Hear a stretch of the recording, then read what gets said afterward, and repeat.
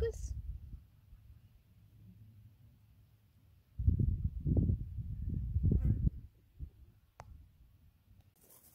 Bucket there, Henry. There, Henry. Bucket there, Eliza. There, Eliza. Seashell. A fish.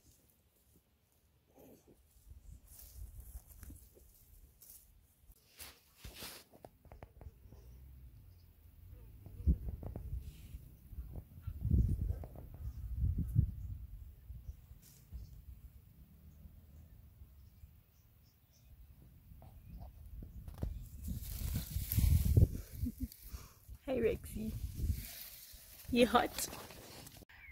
Hi and welcome back to my channel. My name's Natalie from Living the Dream Permaculture, and today I am back in the garden trying to get all those summer jobs finished before it starts raining in the next couple of days. We'll have 3 days of 10 plus mils of rain, which is quite a bit for summer. We're in the middle of a La Nina, so it hasn't been as hot as it usually is, but it's certainly been wetter than it usually is. The garden is absolutely thriving with the weather conditions that we've been having, but I've been a bit behind on all my gardening jobs. So this week I've taken it off from my usual jobs and I'm focusing on cleaning up this mess. So today on the cards, we want to clean up some of the weeds in the walkway. So we'll just be sheet mulching that. And then topping that with some wood chips.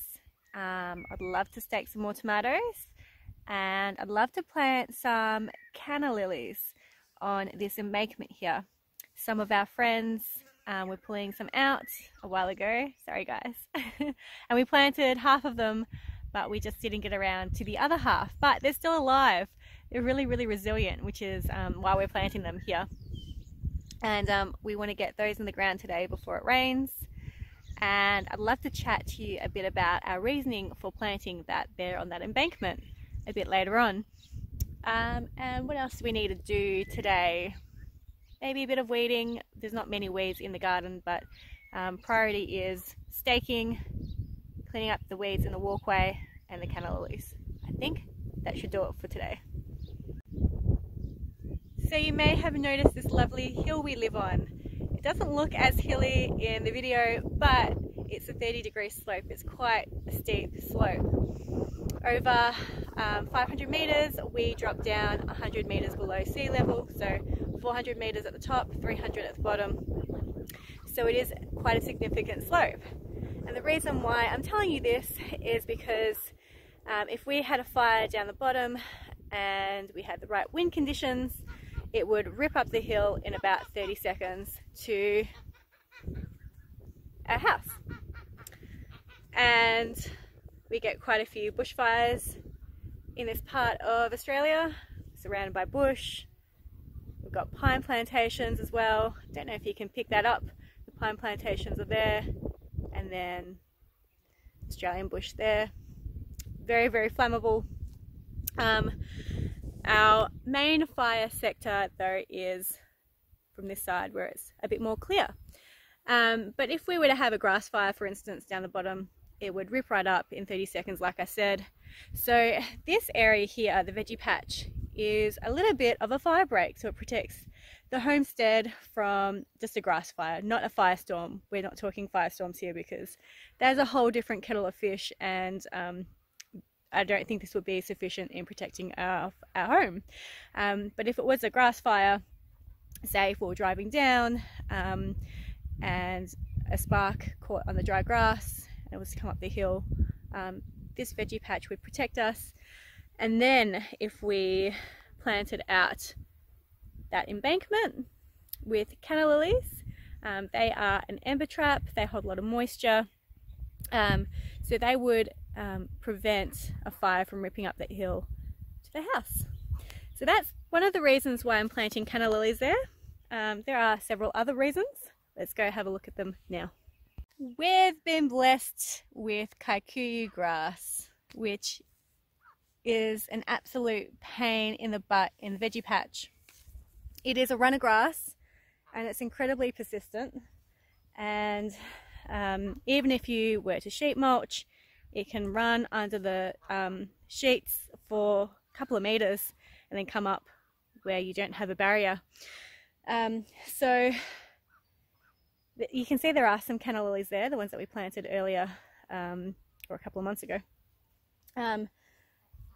They form clumps with their tubers, so I'm hoping that they will stop the grass from running down. So I'm hoping they'll smother the grass and just prevent it from reaching the veggie patches. Another great thing about canna lilies is that you can chop and drop, and I've got a big area. I've got about 750 square meters of veggie patch, and it can be hard to find enough organic matter to mulch it with, and it can get really expensive if you're going to buy it in. I have got some plans for some free ways to mulch this next season. I do have a blog post on 10 free ways to mulch a veggie patch. That is more of a smaller scale plan. I do use some of those here, but I do have plans to mulch this area for free next year, which I'll talk about in another video. But I want to be able to chop and drop the foliage from the canna lilies, great mulch, and then bring it down here. So I'll do that in the end of winter when they're looking a little bit sad from the frosts and stuff that we've had, and just before their spring growth. Another reason why I chose canna lilies is that they are actually edible, even though they aren't the Queensland arrowroot variety. I do have some of those. This is the ornamental variety, but they're still edible. So even if we didn't eat it, we could probably cook up the tubers and feed them out to our pigs or our chickens. If we were desperate, we could eat them. I don't think we'll ever be that desperate. They're really pretty, so I want to cover this. It's just such an eyesore. I really dislike this grassy hill. So I'm trying to cover it as much as possible, and these will look really beautiful once it's full of the beautiful, lush, tropical looking canna lilies. And they also produce a really pretty flower around this time of year. Mine aren't flowering because I just planted them this year, but next year at this time of year they will be flowering, and the bees could forage them if they wanted to. They do have plenty of other forage available, and I envision that they will probably choose other things over them, but if they were desperate, they could visit the canna flowers. So that's the reason why we planted and are going to continue planting canna lilies there. We are a permaculture farm, so we try and have multiple uses for everything that we do. So we try not to do anything for one purpose only.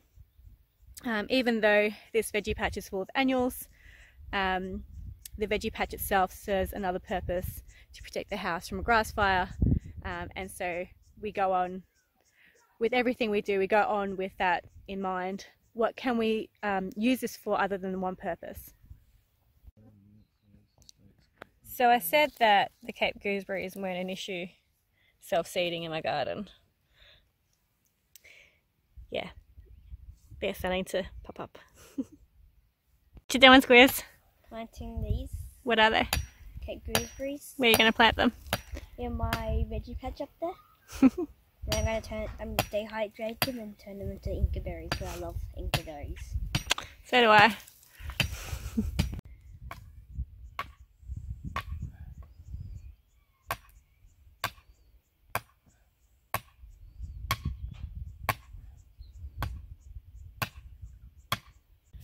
I'm pulling out some of these self-seeded tomatillos, and I'm going to move them because they're a bit too close to my tomatoes here.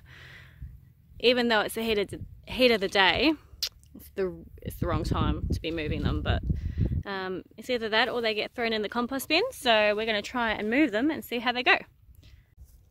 I had a tomato die here, so I'm going to pop one in this spot with the rest of the tomatoes.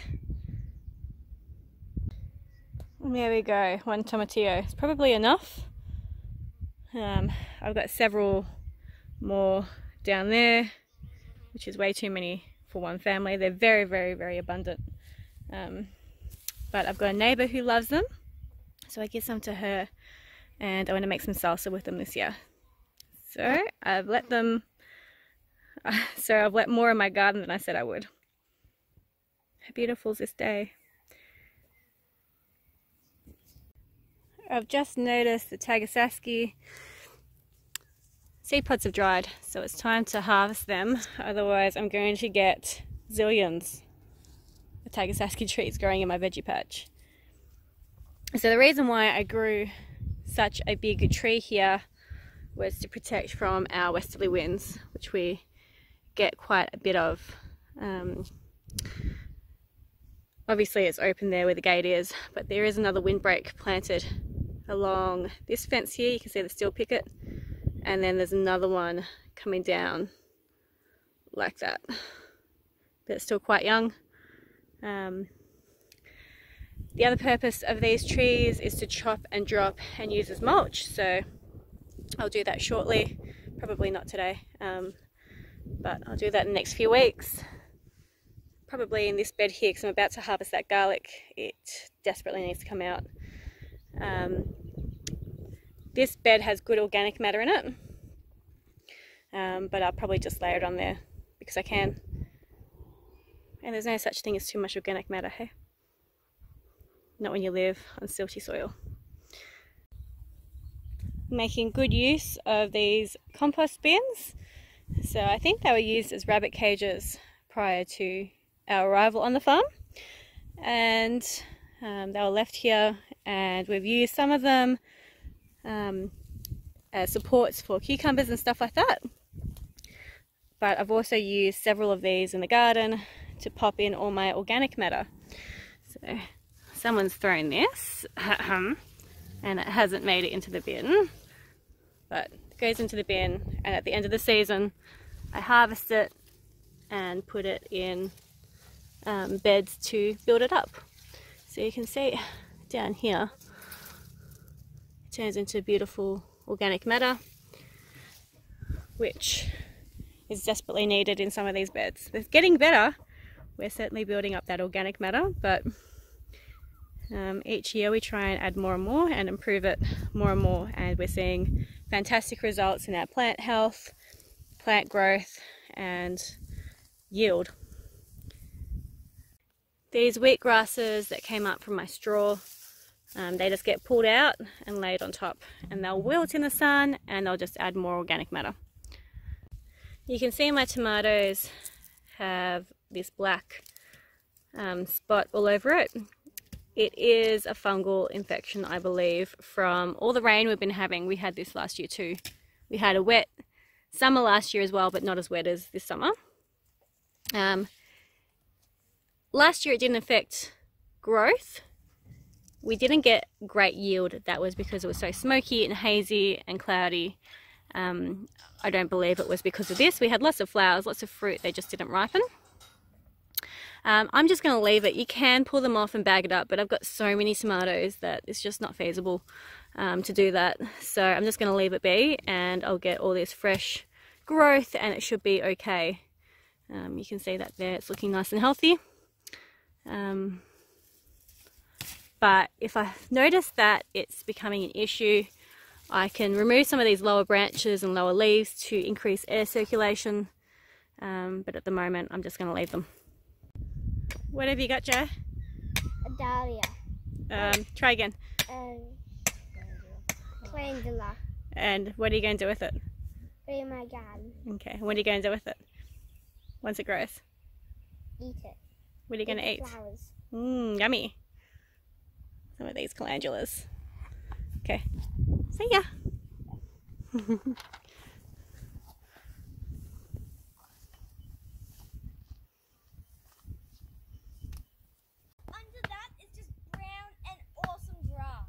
Grass or soil?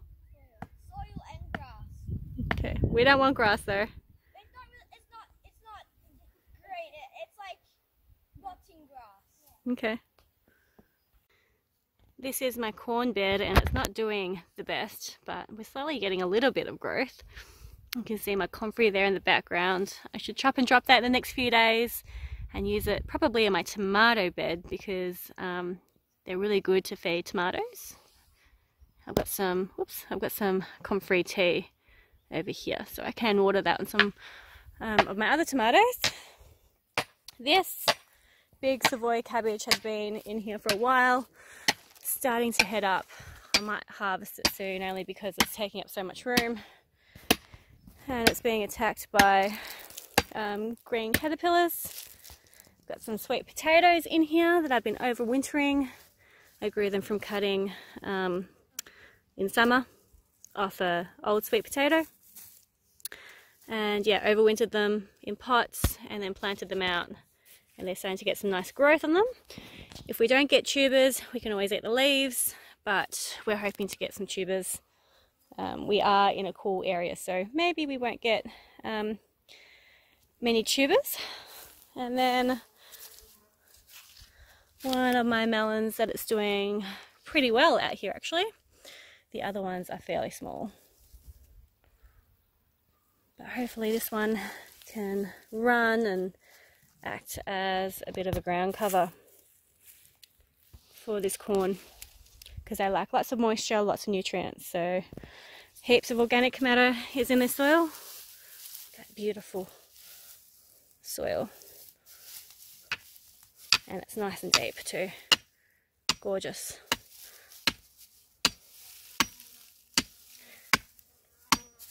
So lots of moisture, lots of organic matter, and these guys will help preserve that moisture.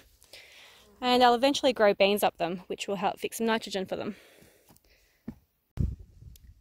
I grew these eggplants from seed. I started them in, I believe, the end of July or end of August, I can't remember. And they are doing so well. They're doing better than the ones I overwintered and planted up the top. I'm starting to get little flowers on them too, so that's really exciting. Last year I only got one half-eaten eggplant, so I'm hoping this year I get a few more. My chilies are getting huge, and these are my capsicums, also grown from seed. So really looking forward to these. They like really rich soil as well, lots of moisture. They like a bit of shade, so I'm wondering how they're going to cope here. If you don't provide shade, you can burn the fruit, which I've had happen in the past. But I'm going to try and mitigate that by watering either the night before or early in the morning, because I think that contributes to some of the sunburn. But because it's a La Nina and not as hot as it could be, I'm hoping they'll just be fine. But that area is really starting to fill out and look nice and lush. This tromboncino keeps growing by the day. Lots and lots of baby fruit on them. Look at all that fruit. These are so prolific, and they create huge fruit. I mean, you could harvest that as it is, or you could let it get big. They can get over 1 meter long and really fat, probably around that fat. And if you let them cure on the vine and go orange, light orange, kind of like the colour of their flower, maybe a bit duller, they actually store really well. You can get 6 to 12 months in storage, and so they're a great zucchini substitute, especially because you can store them fresh for so long. Although when they go hard like that, they're probably better in a soup as a pumpkin substitute, but I'm going to be growing lots of pumpkins, so I'm going to just try them in like a zucchini slice or something like that once I store them. But these ones, I don't think they're pollinated properly. You can see the ends are starting to shrivel and turn yellow, so I'll probably just harvest these and use this portion of the fruit, because I don't want them to waste their energy anymore into these fruits that aren't going to develop when I've got plenty more happening up there. So let's take these off. So that row of tomatoes are tied up. They're not as big as the other batch that we did yesterday, but it's good to get them tied up and not be so tangled. And there's no fruit set on these yet, which is good, so don't knock any off. And now hopefully they can just grow bigger and healthier and grow lots of flowers and yummy fruit. This was my best bed last year. Then I grew garlic in here and the soil was really depleted. So I made sure I added lots of compost to it, and it seemed to have livened it up again. So now it's holding moisture again, it's full of life, and things are growing nicely, which is really nice. It's cooled down a bit, so we're back in the garden and we're going to plant out our canna lilies up on our embankment. These are the canna lilies that we're planting out. So they have these rhizomes that sprout these leaves. Really pretty plants, so much nicer than this grass. And we've got a bit of it. There's about 300 square meters here, so it's nice that we can use this free resource into hopefully combating some of this kikuyu. So we got our second row of canna lilies in.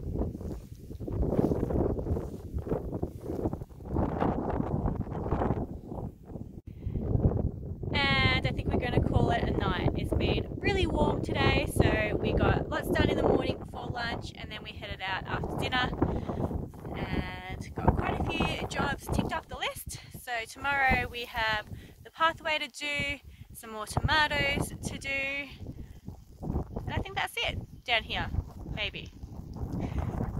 We'll see you guys